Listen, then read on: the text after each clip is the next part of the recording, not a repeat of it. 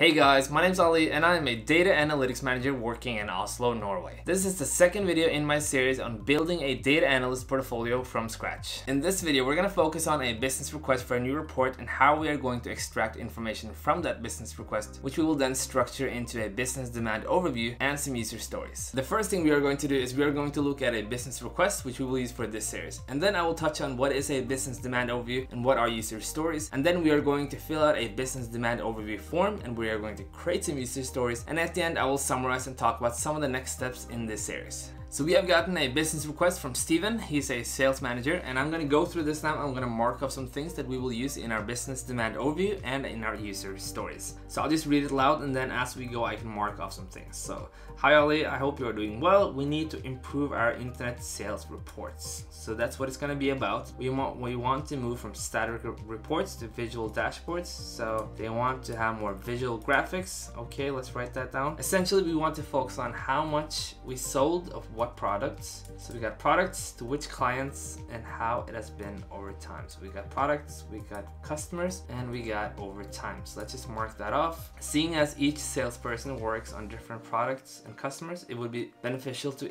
be able to filter them also. So it's for the sales force. And like I said, we've already marked our product and customers, but they also want to be able to filter so that they can focus on their products or their customers. So that's good to know.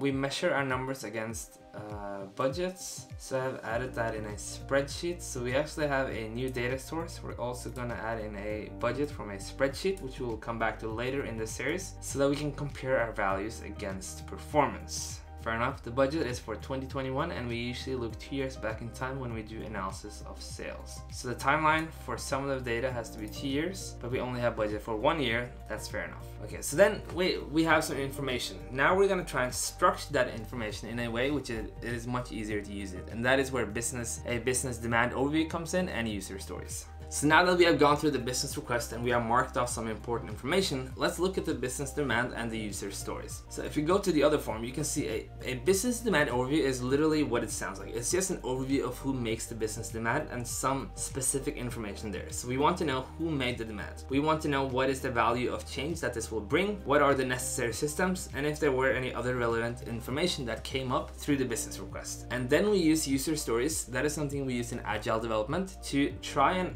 specify from the user point of view what our delivery has to give the user or enable the user to do to ensure that we are delivering what we define under the value of change in the business demand overview. So let's go through this and let's try and fill this out as we go now. So the reporter is Steven, who is a sales manager. Value of change is visual dashboards and improves. It would be sales reporting or follow-up for Salesforce. Necessary systems, we're going to use Power BI. We are going to use CRM system. Other relevant info, budgets have been delivered in Excel for 2021. And then we have some user stories. Let's write out a couple.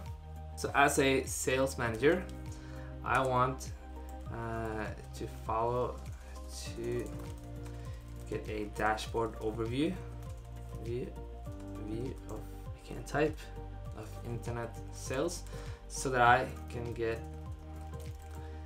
follow better which customers and products sells the best. A Power BI dashboard which updates data once a day. Let's just do that. So, and as a sales, let's call it representative.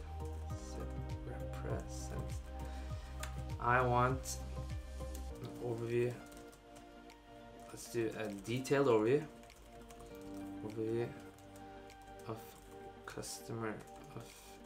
internet sales per customers, so that I can follow up my customers that buys the most and who we can sell more to. And an acceptance criteria can be a Power BI dashboard which allows me to filter data for each customer.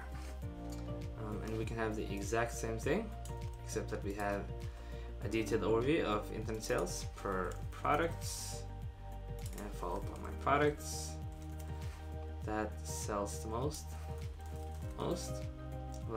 and a Power BI dashboard which allows me to filter data for each product.